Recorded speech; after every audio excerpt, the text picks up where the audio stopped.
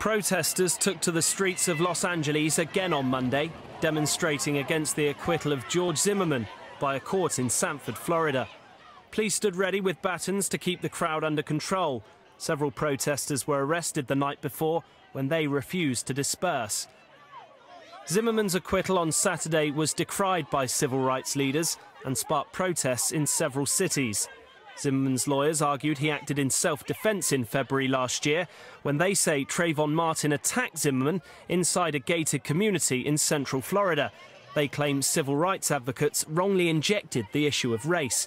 Critics, however, contend 29-year-old Zimmerman, who's white and Hispanic, wrongly suspected 17-year-old Trayvon of being a criminal because he was black. No justice, no peace.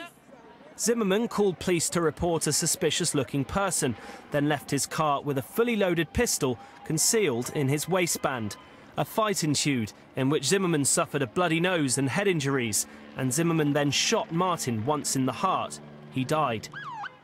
The jurors in Florida, who deliberated for 16 hours over 2 days, found Zimmerman not guilty of second-degree murder and manslaughter.